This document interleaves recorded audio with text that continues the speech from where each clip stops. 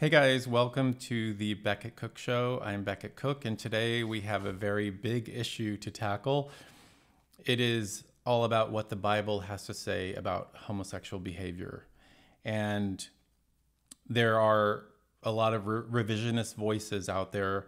Revisionists are the people who say that the Bible's prohibitions against same-sex sex doesn't apply today. And we'll get into why those revisionist understandings of the Bible are false. First, I want to just get an overview of the biblical picture, because the Bible is not a handbook on homosexuality. The Bible is the greatest love story ever told. And so I don't want us as believers to miss the forest for the trees. However, the trees are very important nonetheless. So today we're going to look at the trees in the Bible. There's 6 passages I want to go through in the Bible and look at what they say about homosexuality, what it means in the original language, and what are some of the common objections to this meaning of the historical biblical view of sexuality. So let's begin in the beginning. Genesis. So if you go to Genesis chapter 1, verse 27, it says, "So God created man in his own image. In the image of God, he created him. Male and female, he created them. And God blessed them. And God said to them, 'Be fruitful and multiply and fill the earth and subdue it,'" etc.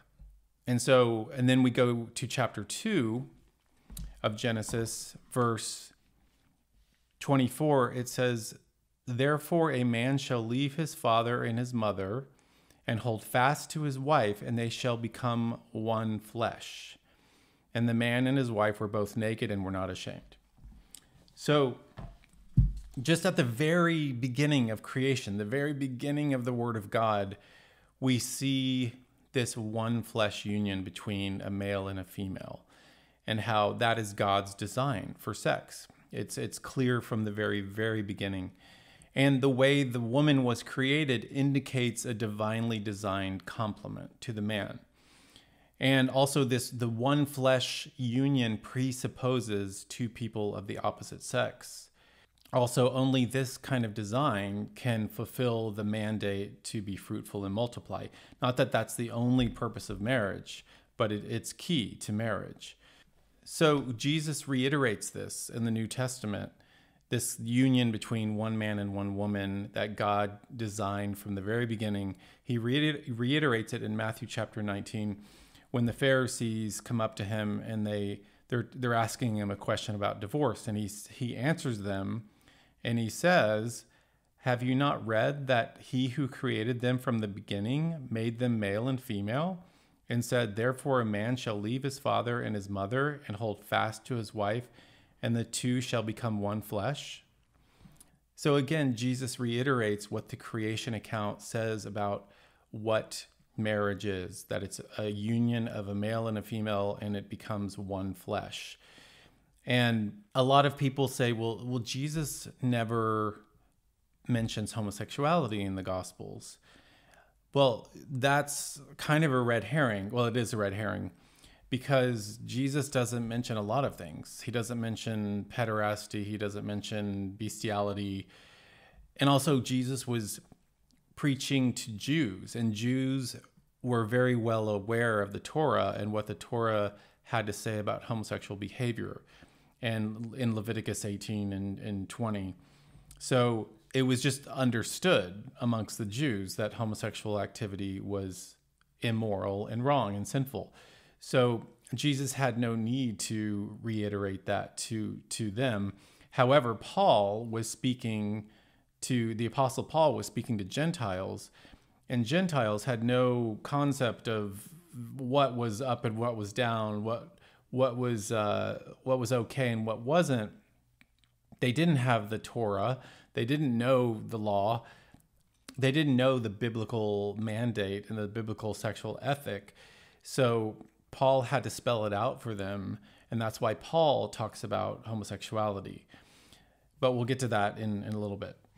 And then Paul in Ephesians talks about marriage again, and he says, "Therefore a man shall leave his father and mother and hold fast to his wife, and the two shall become one flesh." This mystery is profound, and I am saying that it refers to Christ and the church.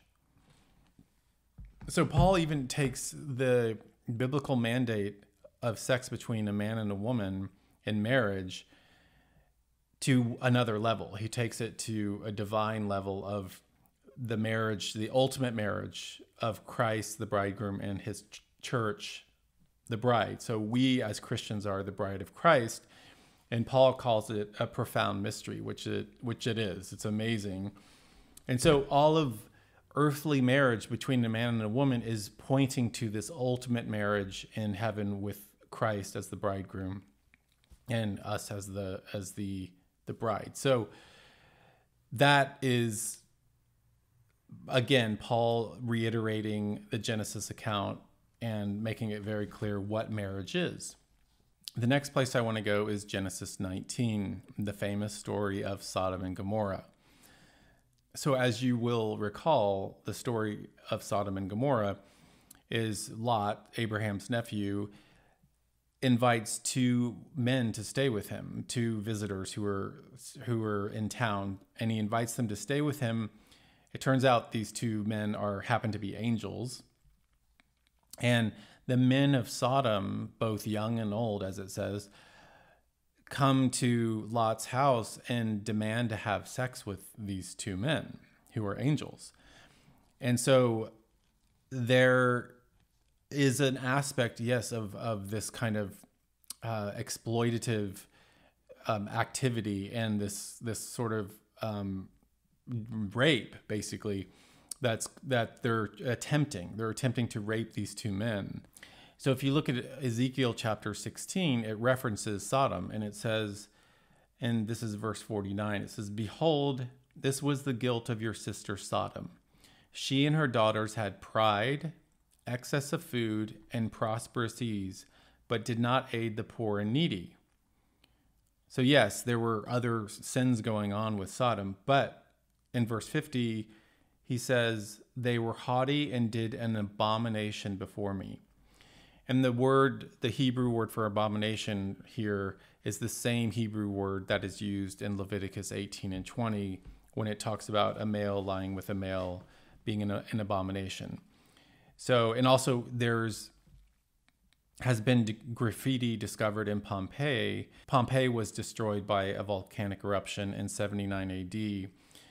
And there's a graffiti of male sex with the words Sodom and Gomorrah next to it. So Sodom and Gomorrah were buzzwords for basically homosexual activity. And in Jude, verse 7, Jude is in the New Testament, and Jude is Jesus's brother and James's brother. And he says, "Just as Sodom and Gomorrah and the surrounding cities, which likewise indulged in sexual immorality and pursued unnatural desire, serve as an example by undergoing a punishment of eternal fire." So yes, there were other issues in Sodom and Gomorrah, but one of the key issues was homosexual activity, and that's why God brought judgment on that city. And so let's look at Leviticus, famous Leviticus, chapter 18 and 20. Let's go to chapter 18, and in chapter 18, verse 22, it says, "You shall not lie with a male as with a woman. It is an abomination." In chapter 20, it says, "If a man lies with a male as with a woman, both of them have committed an abomination. They shall surely be put to death. Their blood is upon them." Those are pretty harsh words. And the revisionists will say, well, no, shellfish was prohibited, and mixed clothing, fibers of clothing was prohibited. But those were not moral laws. If you ate shellfish, there was no need for an atonement, an animal sacrifice for that. So those were ceremonial or dietary laws to keep the Israelites set apart from the nations. Even with the prohibitions surrounding menstruation, there still wasn't a it wasn't a sin. There was no sacrifice required for that. And this was all about ritual uncleanness. It wasn't about morality. And so with the coming of Christ, there is no sacrificial system anymore. The whole system which required ritual cleanness has been removed in the new covenant. And in the new covenant, cleanness of the heart is what is moral, not ritual. And Jesus, as you know, in the Gospel of Mark, declares all food clean. And just like homosexuality, adultery and incest are reaffirmed as sins in the New Testament. And Jesus would have known, obviously, Leviticus by heart. And so he wasn't unaware of these prohibitions, and he wasn't unaware of homosexual behavior being sinful. Okay, let's move on to Romans, the New Testament. Romans chapter 1. In this passage, verse 18 through 27, Paul talks about these exchanges. There's 3 exchanges that take place that suppress the truth. And let's talk about the first exchange. Paul says, "For although they knew God, they did not honor him as God or give thanks to him, but they became futile in their thinking, and their foolish hearts were darkened. Claiming to be wise, they became fools and exchanged the glory of the immortal God for images resembling mortal man and birds and animals and creeping things."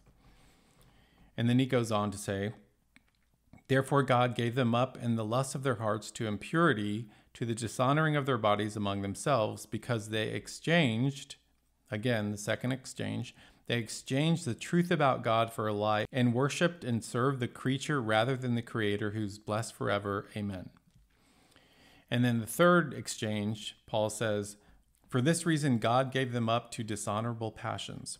For their women exchanged natural relations for those that are contrary to nature, and the men likewise gave up natural relations with women and were consumed with passion for one another, men committing shameless acts with men and receiving in themselves the due penalty for their error." And so these are pretty strong words that Paul is saying. And notice that one of the illustrations Paul gives of suppressing the truth is homosexual behavior. So that's pretty powerful. And the issue is not pederasty, because there is no record of women doing this in the ancient world. And this also can't be a master and slave situation, an exploitative situation, because it says in verse 27, it says they were consumed with passion for one another, which indicates that it was consensual. It was a consensual sexual interaction. Also, gender here is the point, not orientation or exploitation or domination. And Paul says that this kind of sexual behavior is contrary to nature.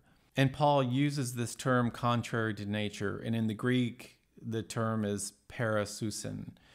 And that Greek term was commonly used in the ancient world for deviant forms of sexual activity, especially homosexuality.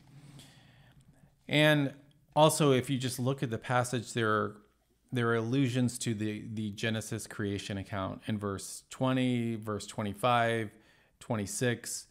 So Paul, again, he's grounding his argument in the creation account, in that original account of what sexuality is, what God's design for sex is between one man and one woman for life in a covenant, and they become one flesh. So Paul is grounding his argument in Genesis.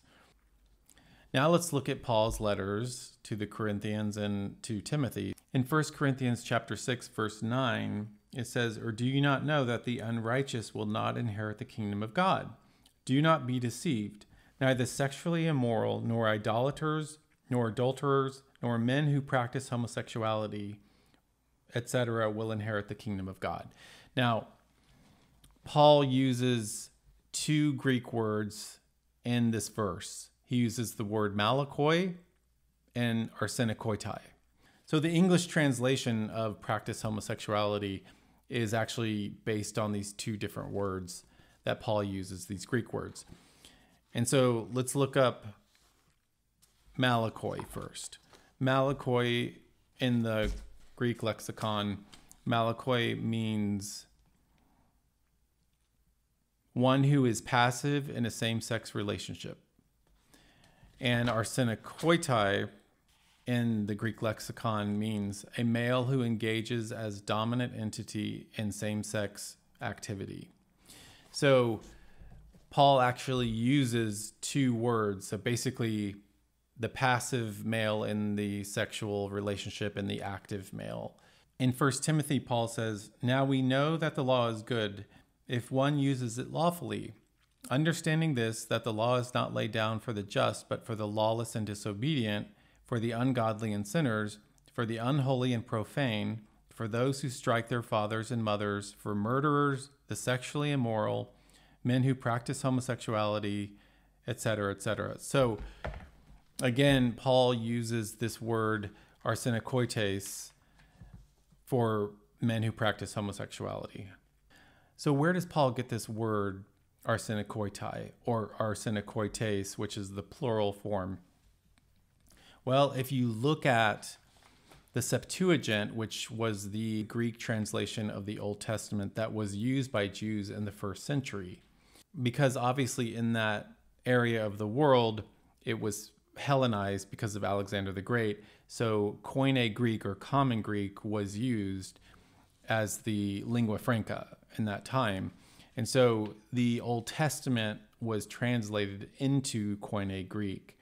So in Leviticus 18 in the Septuagint, the Greek words arsenos and koitin are used when referring to "you shall not lie with a male as with a woman." And in Leviticus 20, verse 13, the same thing. Arsenos and koitin, those two Greek words, are used when it says, "Whoever shall lie with a male as with a woman." So Paul comes up with this term, arsenokoites, to mean homosexual behavior. And he gets it from these verses in the Greek Septuagint. And arsen means man and koite means bed. So man bed or bedders of men is what it means. So that's how Paul came up with this term to mean homosexual behavior. And the reason there's so much discussion around this now in our culture, and the revisionists are trying to make the Bible say what it doesn't mean or revise what it means, is because obviously over the last 50 years, our culture has changed dramatically. Homosexual behavior has gone from a sin to a sacrament in the span of 50 years. So it's no surprise that there would be those trying to revise what the Bible says about homosexual behavior. Also, the Bible is uniformly negative towards same-sex activity. There's no positive argument for homosexuality in the Bible. And so this argument from silence is a very, very weak argument. And then there's the cultural distance argument from the revisionists. And they say that, oh, Paul didn't know about, consensual homosexual love as we would know it today. He wasn't aware of that. But that too is a lie, because in antiquity, there's a lot of examples of consensual adult homosexual love. Plato talks about it in his Symposium. Plutarch talks about it in his Life of Cleopaetus. And in that story, Plutarch talks about this group of soldiers called the Sacred Band, they were part of the Theban army. And this sacred band was made up of 300 men, and they were pairs of lovers, male lovers. And the general would always put this group of soldiers, this was in the 4th century BC, they would put these soldiers on the front line because they knew that these homosexual lovers would defend to the death to protect their lover. And so Plutarch talks about adult consensual homosexual love. Plato talks about it in his Symposium. Xenophon talks about it in his Symposium.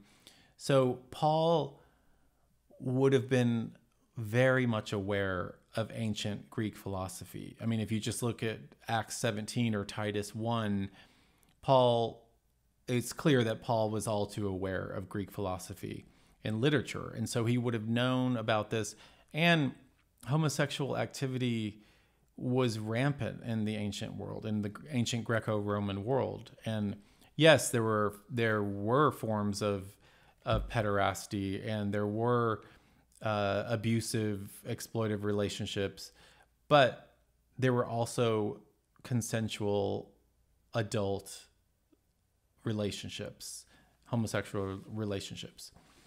So the Bible is very clear about homosexual behavior being sinful and wrong, and it's important to know this. It's important to understand this because it has eternal consequences. I mean, as Paul says in 1 Corinthians 6, do not be deceived. Those who practice these things will not inherit the kingdom of God. And also in Hebrews chapter 10, it says, for if we go on sinning deliberately after receiving the knowledge of the truth, there no longer remains a sacrifice for sins, but a fearful expectation of judgment and a fury of fire that will consume the adversaries. So that's pretty strong. And in 1 John, the Apostle John says, no one who abides in Christ keeps on sinning. No one who keeps on sinning has either seen him or known him. And he goes on to say, this is chapter 3, he goes on to say, whoever makes a practice of sinning is of the devil, for the devil has been sinning from the beginning. And then he says, no one born of God makes a practice of sinning, for God's seed abides in him, and he cannot keep on sinning because he has been born of God. So it's very clear that if you're born again and you continue in unrepentant sin, it's not good. There are not good consequences to that.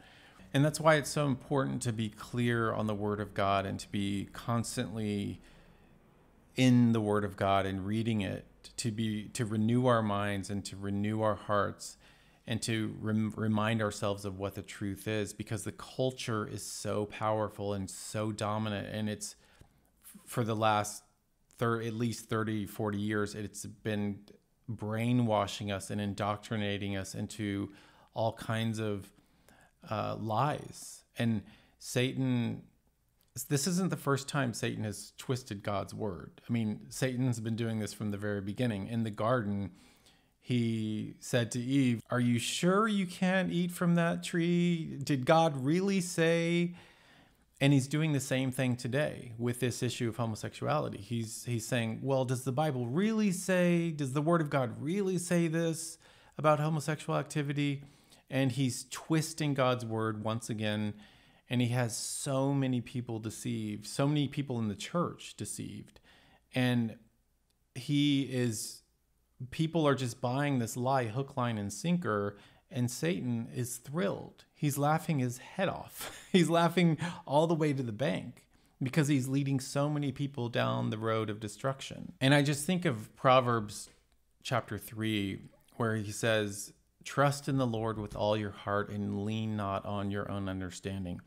This issue of homosexual behavior, it might seem, unfair. It might seem bizarre that God would prohibit this kind of sex. But again, we have to trust in the Lord with all of our hearts and not lean on our own understanding, because God knows what's best for us. He knows what's best for human flourishing. He created sex to be expressed within the covenant of marriage between one man and one woman for a reason. And it may seem antiquated to us. It may seem unfair to us, but we have to trust that God knows what's best for us, that God has our best interests at heart, and that he knows how we are going to flourish as human beings the best. I just want to end on this verse from 2 Timothy chapter 4, because I think it sums it up. For the time is coming when people will not endure sound teaching, but having itching ears, they will accumulate for themselves teachers to suit their own passions. So I hope that was helpful, and I hope that was edifying to you. And thank you for watching. Next week, I want to get into this. There's this article circulating, and people have sent it to me several times.